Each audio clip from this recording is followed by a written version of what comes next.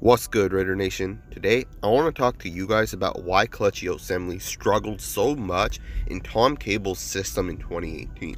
Now, of course, KO struggled in both the pass and the run game, and his game really dropped a lot last year, and a lot of people blame Tom Cable for it, right? Most of the blame right away is Tom Cable is the reason why Kelechi Osemele sucked, but the facts are Tom Cable has been pretty decent, especially in the run game, throughout his whole entire career. So what exactly led to the Raiders not running the ball well last year? I want to talk about three things. The first is I personally think Kelechi Osemele just isn't good at zone blocking. I want to show you guys some zone blocking plays that did work. And then I want to show you guys some plays where Kelechi Osemele just flat out missed his blocks. The first is I don't think Kelechi Osemele can zone block well. And here's an example why. In this play, he has to make the decision between either picking up 53 or 51. Now, he's going to go for 51, but in a zone block, you have to make that read and you have to be quick about it. And as you see, he clearly misses. Now, it doesn't really matter because the play gets stopped anyways, but he still missed his block in this specific play. And it was pretty bad. And I feel like I watched him throughout the season, and in plays where he had to make the quick decision, he often did not make it correctly. Moving on to this play, you're gonna see the guy to the left of Kelechi Osemele make the play. Check it out, and then I want to show you guys what went wrong. Alright, so you guys see the guy clearly make the play, and that was the guy that Kolton Miller was trying to block. But I want to show you guys what ends up happening. Again, you guys totally understand this is a zone play, and we all know how zone plays work, right? It's a zone to the right, so Kolton Miller has to get around that defensive lineman. He has to cut him off. But part of the zone is Kelechi Osemele has to help Kolton Miller.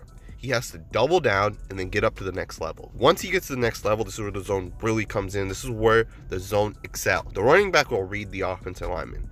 The offensive lineman can block this linebacker either way. He blocks him to the left. The running back will make that read. He blocks him to the right. The running back will make that read. The issue in this play, and I think this is what I saw over and over and over again with Kelechi Osemele, is he has to give that good double team. If you watch his left hand, all he really does is he just kind of hits the guy in the face mask, and that's not going to help you. And in this instance, it does not help Kolton Miller. He does Kolton Miller no favors. Miller is not able to get his helmet around, and I know people can blame Miller for that, but I would honestly put that play on Kelechi Osemele, because if Miller was able to make this block right, let's just remove him, you can see that there's definitely the holes and gaps that would have opened up, but I think this was one of the issues we had last year. Now, I'm not 100% blaming Kelechi Osemele, right, but I would say that he was part of the issue. Jared Cook was another player that was part of the issue, why our zone blocking wasn't working, but I want to show you guys a few examples of how the zone blocking did work. Now, these plays worked very well when Kelechi Osemele was hurt. And here's the first example of that play. I want you guys to watch this double team block. Now, this is how you get your hand on one guy and you're able to get to the next level. It's the same thing, right, as the previous play I showed you guys with Kelechi and Kolton. Essentially, it's the same thing, but in this instance, it's Rodney Hudson. And the left guard, I believe that's Jon Feliciano. They're going to double team this guy. Feliciano is going to help Hudson, and then Feliciano is going to get up to Darius Leonard, number 53. The block is very nice. Look at that block right there. At this point, Rodney Hudson has not gotten around him, but look at that shift. Look how nice of a shift that was. He's able to get to the next level, cut Darius Leonard off, and we pick up almost 10 yards. It's really that simple, and this is why I think the zone blocking scheme is the proper way to go. Here's another play, similar situation. This time it's with Gabe Jackson and Rodney Hudson. Essentially, those two guys are going to pick up 57, and I believe that's 97, right? So you got those two guys. They need to hook both of those guys. And of course, the right tackle is going to just block outwards. And the running back's going to have a number of reads. First, he's going to try to get to the outside, and then he cuts it inwards, right? You read it, you read zone plays out to in, opposed to power plays where you just hit the hole, right? So again, back to the block, you're going to see Gabe Jackson and Rodney Hudson make a very nice block. But look at Hudson. Again, he's not around 97 yet, but look at Gabe Jackson help. 57, the linebacker essentially takes the inside angle. So Gabe Jackson quickly, right? A quick thinker, lets 57 go, and he ends up taking just the defensive lineman. Hudson gets a hand on the linebacker, and that's how you zone, right? When these switches need to happen, they have to happen quickly. The player's going to be on the same page. Moving on to this next play, same situation. Watch Feliciano. This play I really like. Again, it's the same thing where Hudson has to get around, and you're going to see something in this play. Feliciano realizes that Hudson did not get his helmet around. And look at how he notices it and then quickly helps stop the defensive lineman. And then gets up to the linebacker. You know, the quickest guy that can make the play is the defensive tackle. Feliciano understands that, takes a couple of steps to his left, realizes the play, and then gets up to the next level. Now, Rodney Hudson makes his block because of Feliciano, who then gets up to the next level, right? And again, this play here is a huge gain. I think it was like a 28-yard run. And I want to show you guys now where Kelechi Osemele was missing blocks in the zone schemes. Remember, in the beginning of the video, I showed you guys why I felt like Kelechi Osemele was not built for the zone, right? He was missing blocks. He wasn't quick enough at thinking. Now I want to show you guys him just flat out missing. And a lot of it, in my opinion, from what I kind of see, is it looks like he's trying to power block these plays, right? In this play, for example, he just lunges straight outwards towards his defensive lineman, and he just gets swam over. He should have instead taken a step to his left and just hooked the defensive lineman. Instead, he tried using his power, and that defensive lineman just swam right over him. And I feel like that's the same thing I saw over and over and over again. In this play, it's something very similar. You know, a simple zone block hook is all it needed to take, but you're going to see him straight whiff. Again, number 57, all he has to do is hook him, and he goes leaning too forward.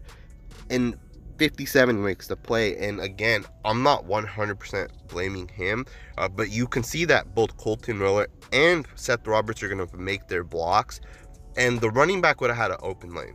Literally, this could have went for a big gain, but again, you're going to see 57 beat Kelechi Osemele and destroy this play. All Osemele had to do was just stick on his one guy, and it would have been the running back versus number 23 out in the open field. You know, and these, again, are the types of things that I feel like is the reason why we ended up trading Kelechi Osemele. Here's another example.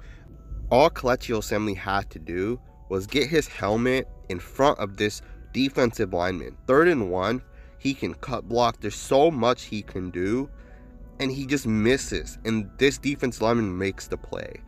These are the issues I had with Kelechi Osemele. I know Kelechi Osemele went and had that interview where he bashed Jon Gruden, essentially calling him fake.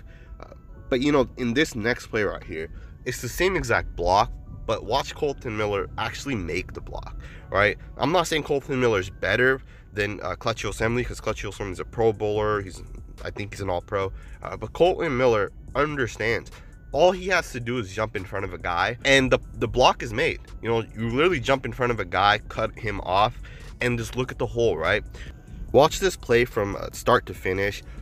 Again, Kolton Miller understands. All you have to do is jump in front of a guy, cut him off, and the play is essentially made from your blocking perspective. Watch Kelechi Osemele again. Same situation. All he has to do is just cut the guy off, and he doesn't. Instead, he takes the wrong angle. He gets his helmet to the outside when he should get his helmet to the inside, and the guy makes the play, right? 3rd and 1, we end up punting the ball. I truly believe the difference between good teams and bad teams is the offensive line play. If you have the best offensive line in the league, you can make the playoff just based off that. You can have an average quarterback, right? The Philadelphia Eagles do that every year with Nick Foles, or at least the last 2 years. I think the Raiders getting rid of Kelechi Osemele was the smart move, primarily because he did not fit our scheme. Now, if we decided to keep running a power blocking scheme, then that's fine. We could have kept him. But the fact that we were running the zone scheme, it did not make sense to keep someone like Kelechi Osemele. It made more sense to get rid of him, trade him away, and get ourselves an offensive tackle, right? We traded away Kelechi Osemele, and we spent that money on Trent Brown, which I think was a smart thing to do. Now, do I think Kelechi Osemele is a garbage player? I do not. I think he's one of the best guards in the league, but the same thing could have been said for Josh Norman when he was in Carolina. Same thing could be said about a lot of players that go from one scheme to a different scheme. The scheme is the biggest thing when you have to look at players, right? That's why oftentimes linebackers and corners and players like that get paid a lot of money to go to a different team doesn't make sense, because a lot of the time it's the scheme that makes the player good and not the player that makes the scheme good, right? Odell Beckham Jr. Played very well for the Giants. He might not play as well for the Browns, right? It could be a scheme thing. That's the same thing I think with Kelechi Osemele. He's a good player, but he did not fit our scheme. Now, I know people would say, well, why not fit the scheme towards the players instead of finding players that fit the scheme? I think for long-term success, you do want to fit certain things for your players, but in this instance, this is a brand new scheme and a brand new system that's coming in. You need to set it up a certain way. You can make tiny adjustments in the future if a player is better at one thing than the other, but as far as Kelechi Osemele, he had that interview where he said that Jon Gruden lied to him. Jon Gruden told him, "You're part of our future." But that was when he came in 2018. Well, the truth is he was a part of our future. The issue is you have to prove yourself. You cannot go to work, miss a third of the year. You can't go to work and not perform well. You can't go to work and do a half-ass job and expect to stay at that position. And honestly, most of your employers would fire you. They wouldn't say, "Hey, we found you a different employer that's gonna, that wants you." They're not gonna do that for you. They're gonna fire you. In this instance, the Raiders did not fire or cut him. I understand there's salary cap benefits of not cutting him, rather trading him, but they still went out and found a trading partner, essentially got nothing back for him, and got him into a situation where he can excel. The Jets is a very good team. They could have sent him elsewhere, like to the Bills or to a different organization. The Jets are a very good team.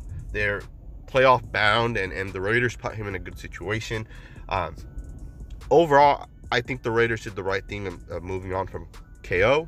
I think what they need to do now is stick with their guys, right? You have Kolton Miller, who is, in my opinion, a very good zone blocking offensive lineman.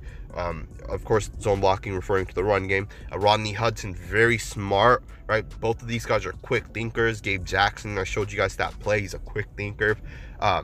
Let's see how this works out now. We have Richie Incognito, who was a Pro Bowler the last 3 years he played. Trent Brown, I think he was a Pro Bowler last year, but a lot of potential there. I think he's like 25, 26 years old, but he's still really, really young. Let's see how it works out. I want to know what you guys think about this video. I want to know what you guys think about this offensive line. I know people are going to hate on Tom Cable, but just look at the statistics as far as rushing yards per attempt.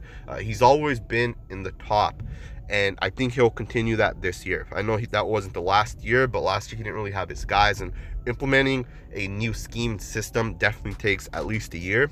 But let me know what you guys think in the comments below. Please like, share, comment, subscribe if you guys are not subscribers, and I'll see you guys next time with the Game Film Breakdown.